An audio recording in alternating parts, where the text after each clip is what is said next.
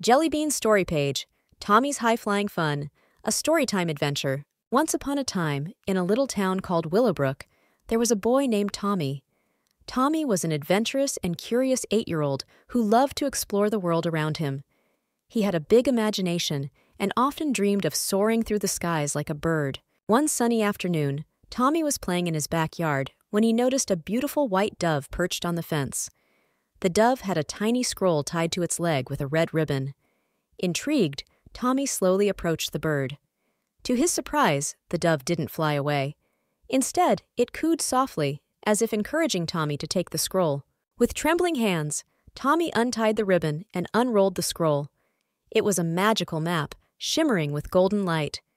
The map showed a path leading to a mysterious place called Skyland, a land high above the clouds where children could fly like birds and have all sorts of fun. Tommy's eyes widened with excitement. Without wasting a moment, he followed the map's directions. It led him to an old oak tree at the edge of the town. The tree had a hidden door at its base, and as Tommy opened it, a staircase spiraled up into the sky. Tommy climbed the stairs with eager anticipation. As he reached the top, he stepped into a world like no other.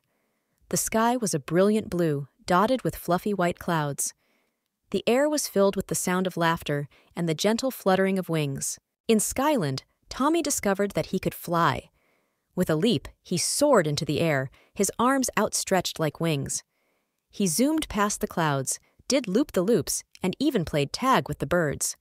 The feeling of freedom was exhilarating, and Tommy laughed with pure joy. As he explored Skyland, Tommy met other children who had also found the magical map.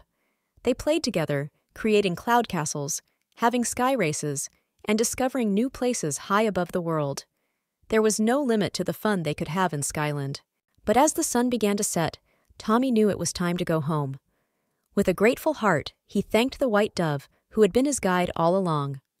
The dove cooed one last time and pointed Tommy back to the staircase.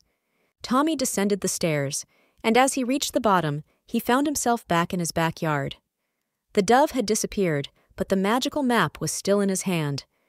Tommy carefully rolled it up and placed it in his special treasure box, knowing that he could return to Skyland whenever he wanted. From that day on, Tommy would often visit Skyland, where he could fly high and have endless adventures.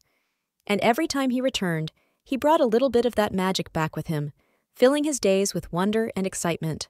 And so, Tommy's high-flying fun continued, reminding him that with a little imagination and a lot of heart, the sky was never the limit. It was just the beginning. The end.